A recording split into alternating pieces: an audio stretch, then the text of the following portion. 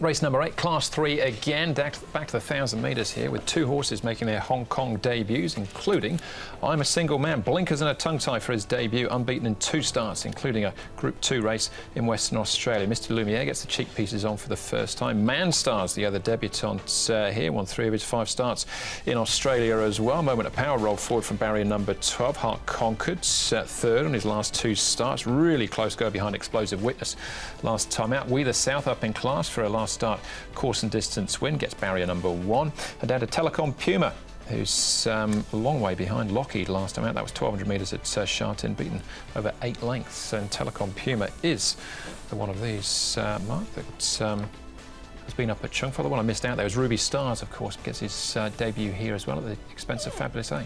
Might have to do it tough, but he will be up there with cover 3 wide. Andrew, good to fast tempo. We the South, Harmony and Rich and Moment of Power roaring along up front in front of I'm a Single Man, Diamond Brilliant. Mr Lumiere, Man Star, is one of the most intriguing first starters all day. Ruby Stars 3 wide, Heart Conquered out there as well on the train, but with cover. Exceed the Stars, Prince of Bonbon and the Pumas last. Here is a Man Star. Now, we saw this gallop earlier on in Smiling Successes race, but concentrate on the blue saddlecloth there of Man Star. He's 11.38 pounds. He's had 3 trials here in Hong Kong and he's won 2 of them. And did come with some good form from overseas. Ruby Stars is another one of the first starters. Now he's 1,017 pounds, little compact horse. He's only had the 2 trials to get him ready. He's been quite keen in his work, but I just thought I'd show it because he does come into the field. And then Diamond Brilliant. Look, he didn't trial very well, I thought, but prior to that, I mean, his work's been pretty good. And Antoine Hamlin from barrier 5, so he might have just had an off day on the trial because the work's okay there. OK, all right, we're going to start off with a really exciting race here in Happy Valley. Course and distance, it was Explosive Witness was the winner. Heart Conquered, just the best of the rest of them though, Mark, but what a finish this was. It was indeed. Fabulous 8 runs to the top here past what was the favourite Harmony and Rich. Just wonder if he might have been a run short, and we'll go on with it from that. Here's Heart Conquered coming down the outside. Got him in again, Paul. He's drawn out wide in barrier 10, but if they do speed along up front, there should be lots of gaps in the field to get in. Yeah, I think this is the quinella of these 2 horses, Harmony and Harmony and Rich, yes, and Heart Conquered. Harmony and Rich will get first run on Heart Conquered. I think that could just be the little difference. OK, all right. So what about the chance of We the South, Paul, who broke through in, well, I say broke through, won in Class 4 company, I should say, last time out. It was his 3rd win. Gets the inside gate. That's got to help him. Yeah, definitely. And he had to really work to get across. He showed some really good gate speed. So he is going to be right on the pace. He'll get company though. That's what I think. It's going to be a little bit harder for him because Harmony and Rich will come across, and we know Moment of Power, although he hasn't been sort of showing the usual dash, we know he is normally a quick horse. Yeah, barrier 1 certainly helps We the South, but he's up in grade and he's going to get more pressure. He was cranky in the yard last time too before he went out, so if he fires up on the way out, don't be too concerned because he went out and won. All right, OK, that's We the South. 3 first starters then in the field. So let's start off here with Man Star for Jimmy Ting. He'll be ridden by Chad Schofield. Chad Man Star steps out for the first time on the weekend, raced as Riverside's Cash when he was in Australia. Can he get the cash first up here in Hong Kong? Hoping so. His trials have been good. I think he's won both of them, and he's a nice horse. He's very speedy. He's very professional. He jumps, he runs, he'll make his own luck, and he's definitely fit enough to go the races.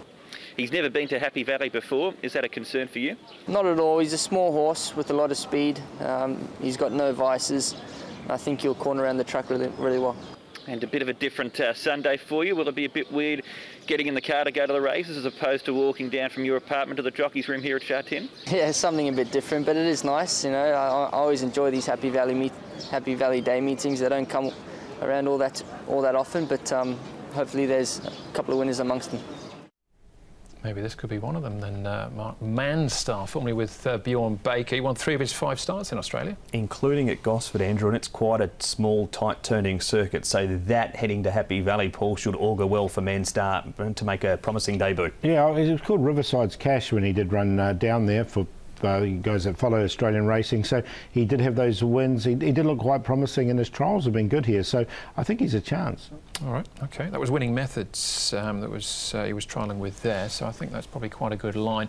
Diamond Brilliance and I'm a Single Man, Mark. So I'm a Single Man, 2 starts for 2 wins in WA. He won the Karrakatta Plate at Group 2. He comes up here, he's had the 3 trials, a 4th to My Exotic, a 2nd behind Circuit 7. He's been niggled at a couple of times. This is the trial you mentioned, Paul, where Diamond Brilliance Brilliant has been hard ridden.